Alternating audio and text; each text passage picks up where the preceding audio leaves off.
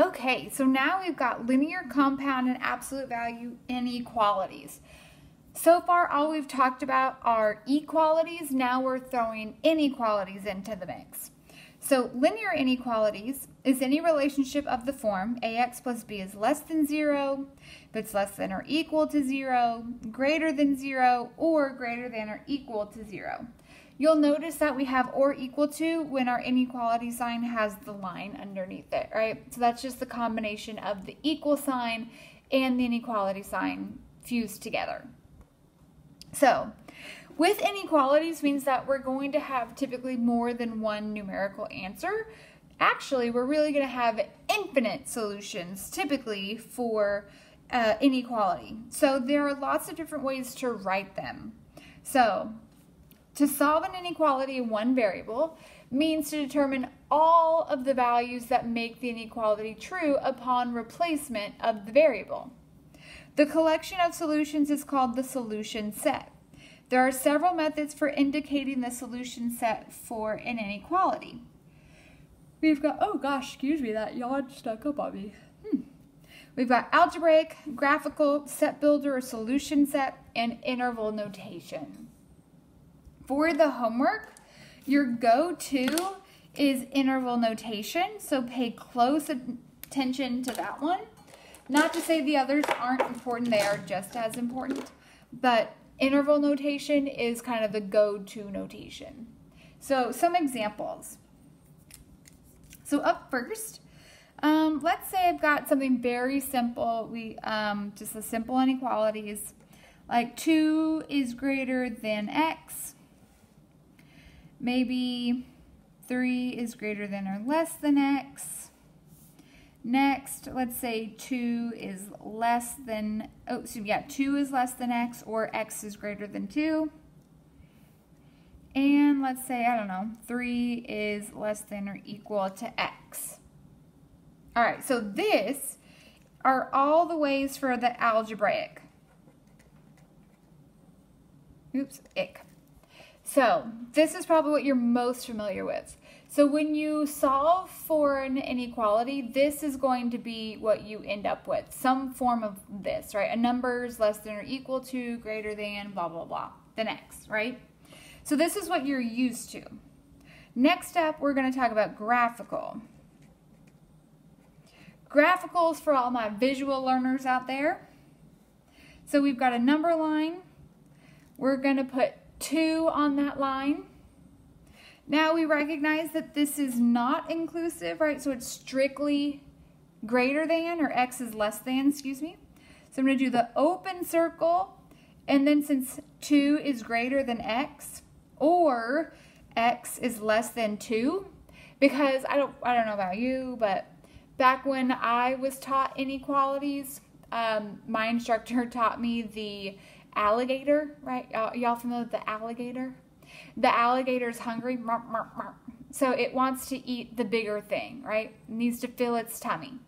So if you're not sure what's greater than, what's less than, just think of the alligator. So here, 2 is greater than x because my alligator is open to 2. That's the alligator eating.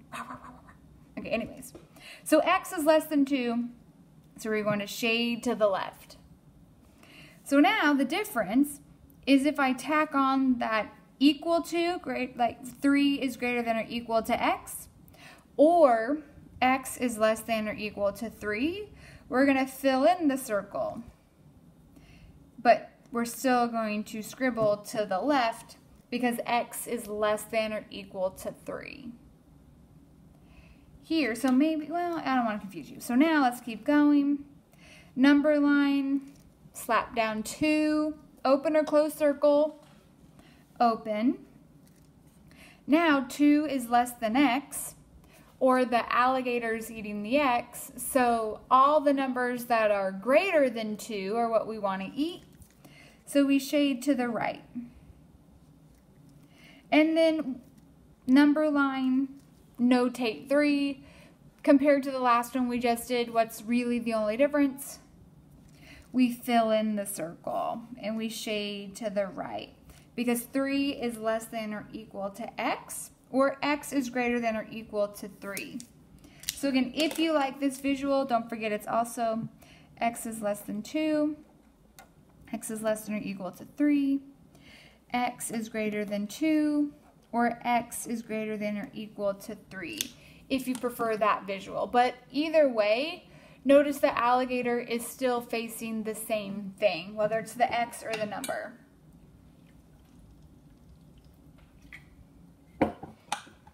Okay, now I'm actually going to switch to interval, because set builder and solution set is the newest and it's probably going to be the most wonky for you. So I want to kind of save that for last so I don't pull the rug out from under you. All right, so interval form is just the grouping of graphical. So interval, if x is less than 2 or 2 is greater than x, then I'm going to have basically I'm going to represent this whole shaded area right here. So that would be negative infinity to 2 with the parenthesis. Because remember, parenthesis in open circle means not including, right? Not including. So if x is less than or equal to 3, we've still got from negative infinity to 3, but now the difference is a bracket. Bracket means inclusive, or the filled in circle, right? We can be 3, but over here we could be 1.999999999 on forever, but we can never be 2. So over here, real quick, remember, if it's a parenthesis or an open circle, this means not including. Okay. But if it's a bracket or a filled in circle, this means including.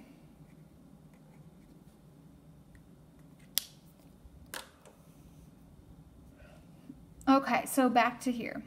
So now, x is greater than 2 or 2 is less than x. Remember, we're just going to represent the filled in area. So is 2 is an open circle, so is that a parenthesis or a bracket? Parenthesis. 2, and now we go off to infinity because it has the arrow. We go on and on and on and on and on and on forever. And then basically for the last one, what's the only difference from what we have here? Oops, excuse me, positive 3, but with a bracket to infinity. So whenever you see interval notation, one thing I want you to note, let's see, for interval, there we go, notation. For interval notation, you'll see A to B, but remember, this is x1 to x2, not a point. Okay, not x comma y. It's an interval from x1 to x2, right? So you think of you're on the number line. If you want to get technical with me, right? If you want to skip to chapter 2, talk about 2 variable linear equations, we're talking from like x1 to x2 maybe. So something like that, perhaps. Right, so interval notation is A to B, x1 to x2. It's not a point x to y. Students get mixed up with this all the time, which is understandable because it's the same thing, right? Number, comma, number. But just pay attention to the details, right? That'll make or break you in this class is if you're paying attention to the details. All right, so last one, set builder. Set builder / solution set. So this is the most, I would say this is the most collegiate or newest at least. So we've got a brace, because remember that's what we put sets into. All values of x such that x is less than 2. Okay, or 2 is less than x. Either version is totally fine. So let me read that again. It's all values of x such that x is less than 2. So this bar right here, I mean, really, math has its own written language, is such that, okay? So all values of x such that x is less than or equal to 2. This x right here, in my, I guess, opinion, the way I want to explain it is that this just sets the variable, like this is the thing that's changing. So if it's a t, then it would be all values of t such that t is less than 2, whatever the rule is. All right, so what do you think we have here? Brace x, the bar, x is less than or equal to 3. So it's kind of a melding of algebraic with what I've already shown you about sets. So what do you think we have here? It's brace x bar x is greater than 2. So this is red. All values of x such that x is greater than 2, right? So that's another representation of interval notation, or excuse me, of the graphical. And last but not least, all values of x such that x is greater than or equal to 3.